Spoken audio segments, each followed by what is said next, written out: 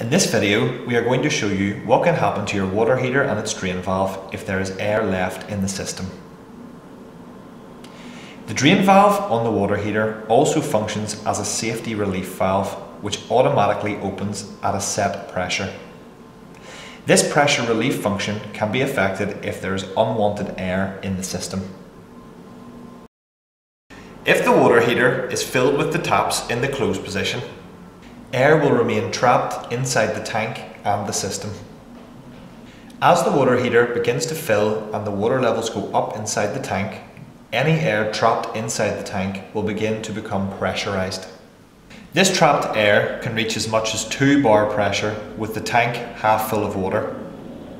This can result in the pressure switch in the socket or pump being activated and the pump being turned off. With the pump turning off at 2 bar, the water heater is only half full of water. The heater then starts to heat the contents of the tank, which is a mixture of water and air.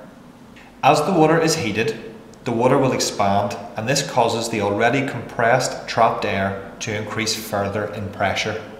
Once this internal pressure reaches approximately 3 bar, the pressure relief drain valve will open. The pressure relief valve is designed to relieve water. When it is relieving air instead of water, it can lead to a surge of back pressure. This surge can have an effect on the ability of the drain valve to correctly close up, leaving the valve remaining in the open position.